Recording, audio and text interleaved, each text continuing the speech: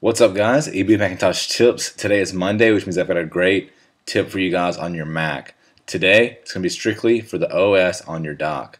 Alright, next week we're going to focus more on the iPhone and iPod Touch, show you the best applications we've found for those devices plus jailbroken. Today I'm going to show you all the apps in my dock so you can take advantage of those you've never heard before. Majority of them I'm going to go over are free. If they cost a little bit, I'll tell you how much they cost. So you guys sit back and enjoy, and hope you enjoy these applications I've shown you.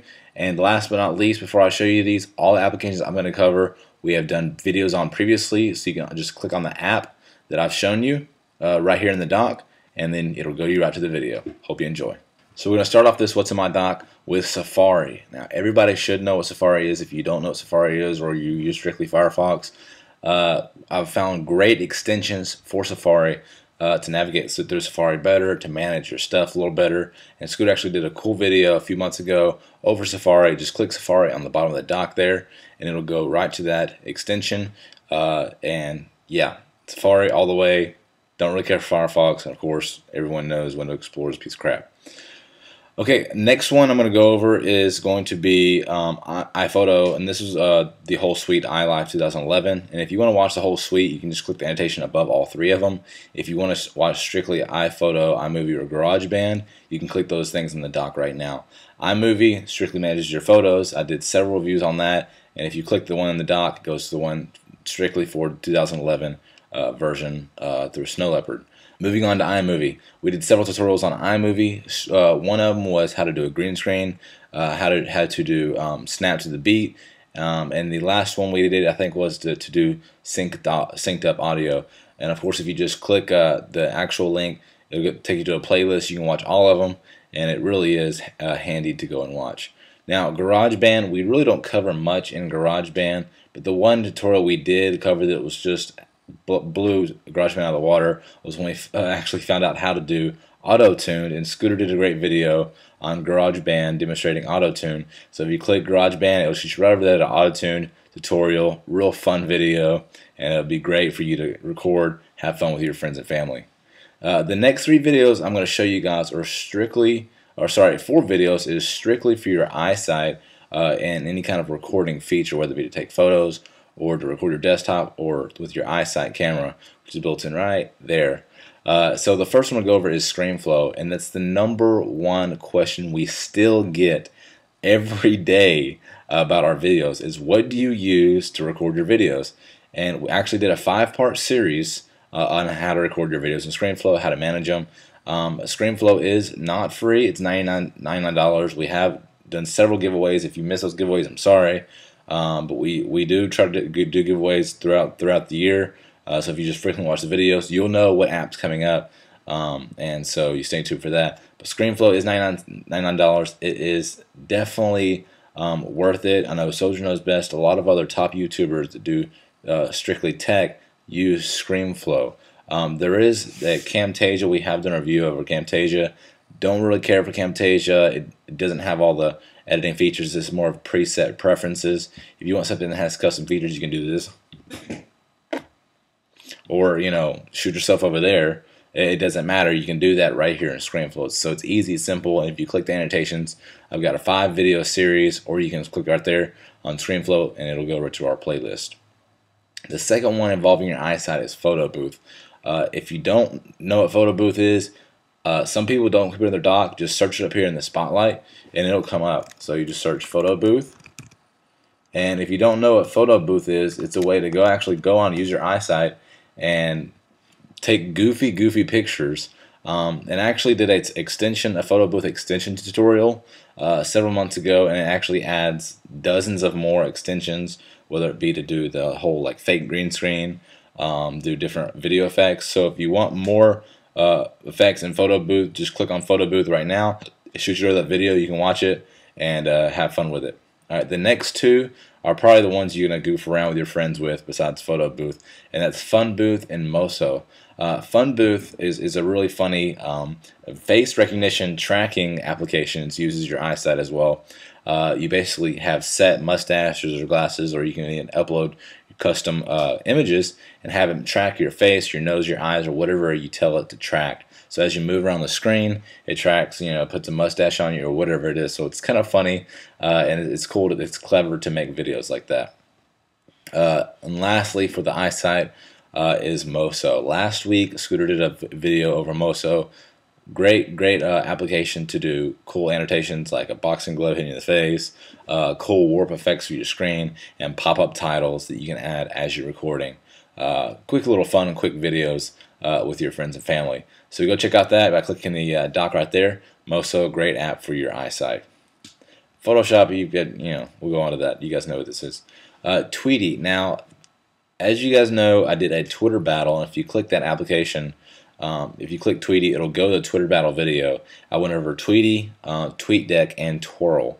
Now, these three applications are probably the top of the line right now for your Mac, and I went over all three of them, did the pros and cons and comparisons of what I like and my end result, and I definitely like Tweety overall the best. It doesn't have as many features as TweetDeck, but it's compact, it's easy to use, and this is my main Twitter client. So when you guys get a tweet from us from Mac, it's right here through Tweety. Great app, and if you want to go check out that Twitter battle, just click Tweety. And the last three I'm going to go over are really cool. Notebook can actually be found in the Mac App Store. Better Touch Tools is free, and so is Miro. Tweety is free as well. Better Touch Tools, I did a video on this several weeks ago. You can do your trackpad, your keyboard, or your Magic Mouse. Especially if you have the multi-touch trackpad or the Magic Mouse with the whole trackpad on top. And it basically allows you to do full gestural movements on your trackpad or Mighty Mouse, or key set combinations with your keyboard to do crazy things like open up spaces, do quick commands, minimize windows, turn your volume up and down, and you can do these and customize them right there in My Touch Tool. So if you click that video, it'll shoot you right over to that tutorial. It's a great app. I use it on a daily basis.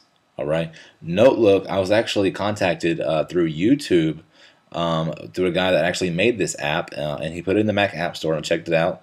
I want to say it is 99 cents is when I downloaded it. He gave me a promo code for it though, and it's well worth it. It basically takes your stickies or your notes that you have here on your Mac. It integrates them into a really clean, organized system where you can import your notes. You can even export them if you would have them in individual notes, or you can keep them right there in Notebook application.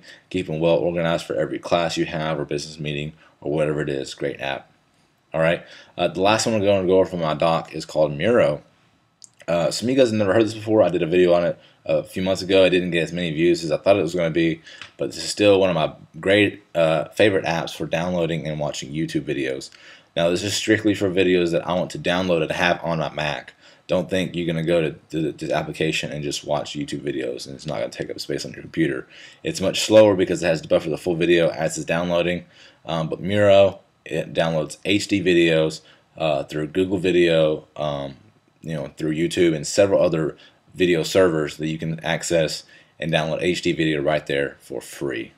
So that's Miro. So if you guys just click the ones in my dock, I'm going to go over two more that actually I carry in my menu bar, and that's about it. So if you just click on them, it'll shoot you over there. So the last one we're going to go over is called smcFanControl. Scooter did a video a few weeks ago on this. If you ever hear kind of the loud buffering noise in some people's videos, especially if they're using ScreenFlow, it uses a lot of memory and uses a lot of the processor, and your computer tells your fans, run faster to cool this machine down. Now, if you're using a video or recording a video and that buzzing noise gets really irritating, you just download this app, and if you just click right here in the menu bar, it'll shoot you over that video, and it'll allow you to control your preferences, the fan speeds, and all that. Very simple and easy to do. And the last but not least favorite app that I use on a daily basis is called JumpCut. Now, JumpCut allows you to, whenever you copy something, it basically puts it in a little storage unit right there, easy to access. You can do unlimited copies and then go over there and click it and then paste it, so you don't just have one copy and paste. So you just click those things in the menu bar, or you click the ones on the dock, it'll shoot right over that a video. I'm smcFanControl. Hope you enjoyed this Monday video. I talked to a guy. If you've never heard of an application called Pray, I'm going to do a review on that next week. It's a great way to track your iPhone or any of the mobile devices, such as your computer, laptop, or Android phone. with the GPS technology, and it basically keeps your stuff safe. If it ever is stolen, it should be easy to track. Next, we're going to be covering the Prey application, and the guy from Prey actually challenged you guys through a contest. And I'll remind you guys in the video about the contest. But you guys that are watching this video, you guys get a head start. So here's the contest. You guys go download Prey, get the free version. As you're using Prey, you come up with the best slogan for the Prey application, and I'll put the description below. If you want to download Prey ahead of time, so you can get a kind of a heads up.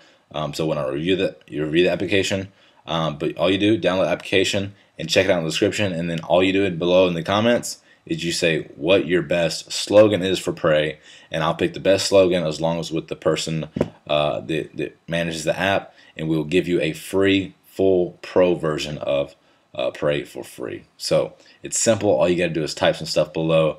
You guys are watching this video, get a heads up. The other people that miss out on this video, gotta wait till next week. Anyways, guys, macintoshtipz. Stay tuned, and you guys, thanks for watching the videos. I really enjoy it. Peace.